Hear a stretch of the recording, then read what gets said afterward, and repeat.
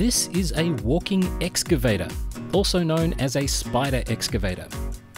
These things have been around since the 1960s, but they're so rare and specialised that most of us never get to see one in the flesh. Modern ones like these have hydraulic legs strong enough to lift and lower the whole machine. Some of these legs can telescope. Some of them have articulating hip, knee and ankle joints. The wheels on the bottom are driven hydraulically and can tilt in all sorts of directions. They are super expensive to build and maintain, and they give you so much freedom of movement that they're a huge pain in the bum to drive. On the other hand, that means you can leave the keys in the ignition and they probably won't get stolen. These are the machines to call in when conditions get too steep, too slippery, uneven, rutted, or plain ugly for a regular excavator. And their incredible grip on the ground mean they can often put more force through the bucket than conventional machines twice their weight.